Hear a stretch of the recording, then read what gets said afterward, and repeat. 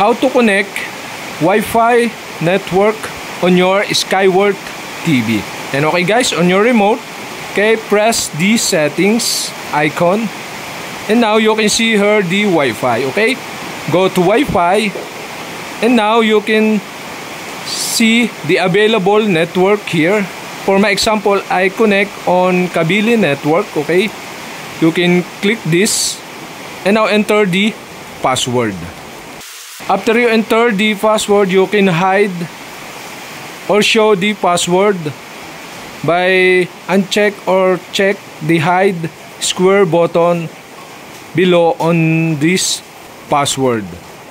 And after you enter the password, okay, you'll have to do is press the check button on keyboard, and now successfully connected. And that's it. Okay, we have successfully connect to Wi-Fi network the Skyworth TV.